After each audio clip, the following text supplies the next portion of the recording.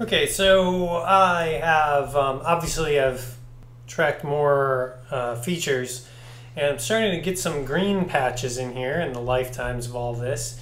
But right now I'm tracking the corner of my eye, and I thought it would be a good time to show you a bit of how I do this, because my eye is blinking a lot.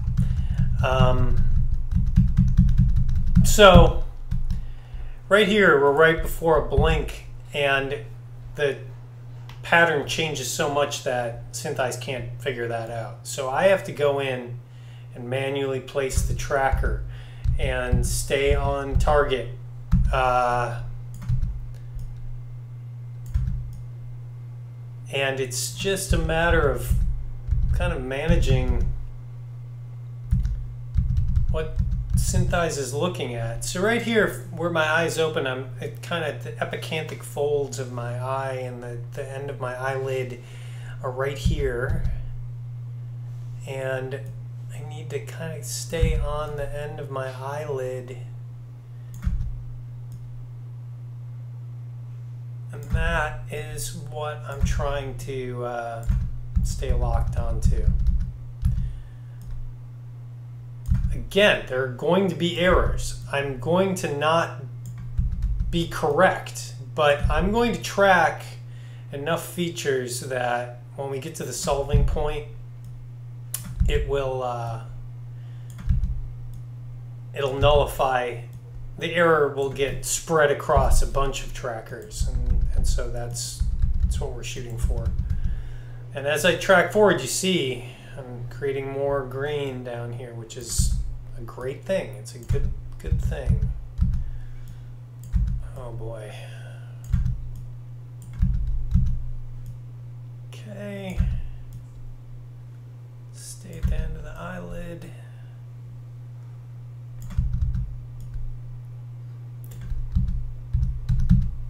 If it became too hard for me to see what I was looking at, I might go back and hit the P key and readjust these values. Like I could set the gamma to 1 and 0 at this high value. That's of course gonna kill all the frames that we brought, or all the frames that were cached, but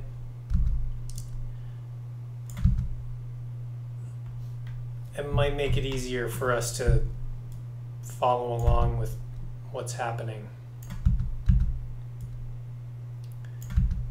in the footage.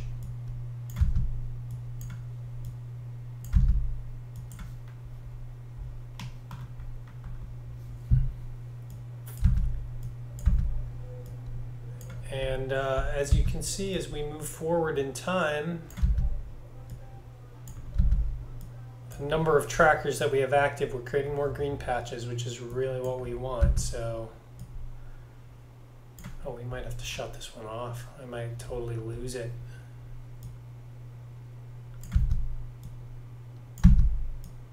But we're gonna hold on. We're gonna try and hold on. Now my eyebrow, my bushy eyebrow is getting in the way. I'm gonna turn it off. There's just no way to see.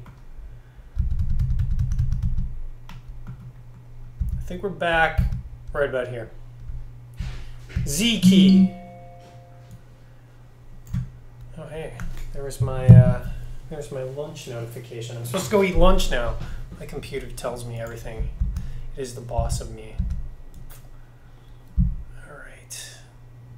Aim for the middle of the blur. Aim for the middle of the blur, people. Oh boy.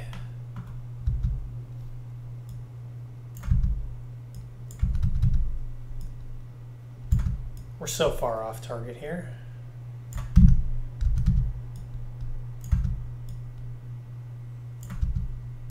Okay.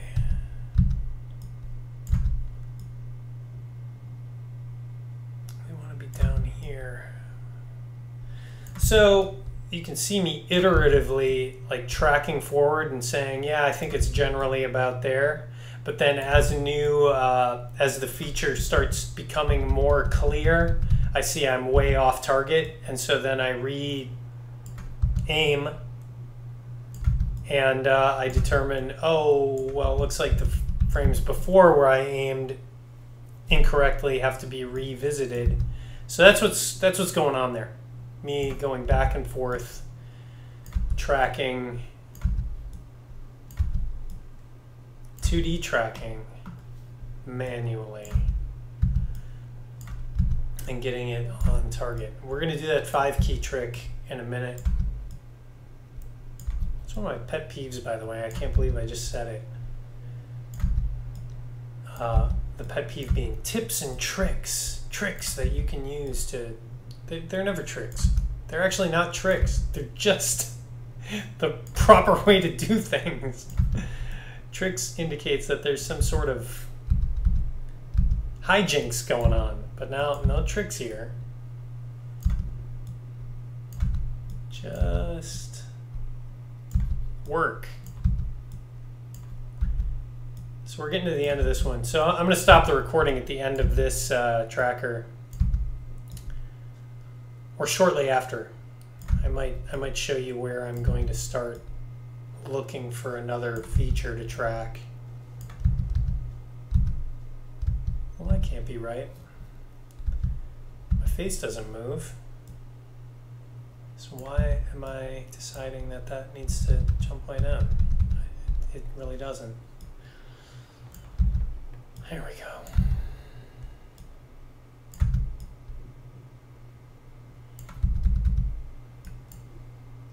Oh, I think we might be able to take it all the way to the end, and we do. So good, we're starting to get a lot more green down here, so it's a great thing. It's really good. Let's hit the 5 key, center up that tracker, and see how well I did. It's pretty good. I think there's a little jump right after the gap. Oh, maybe not. Maybe that's just a trick of the mere fact that there was a jump. Yep, sure enough. That's what it looks like. All right. Even through all those blinks, we stay pretty stable. I see I should be actually aiming for the tear duct through here. So let's nudge to get back on target, closer to the tear duct. Bring it down, bring it down, bring it down, down, and now we're on. And even through here, we're going to pull it back closer to the tear duct.